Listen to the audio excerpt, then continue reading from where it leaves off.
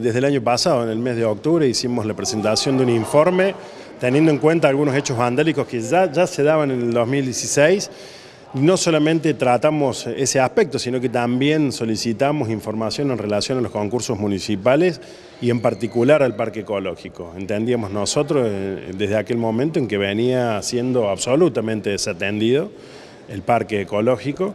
Creo que los hechos que se han suscitado desde fines del año pasado al mes de abril, en el que estamos transitando, que han sido 5 robos los que ha habido en el Parque Ecológico, dejan de alguna manera o ponen de manifiesto que lo que nosotros planteamos en aquel momento no era una locura. En aquel momento se generó enojo por parte de los funcionarios, haciendo alusión de que teníamos una oposición destructiva.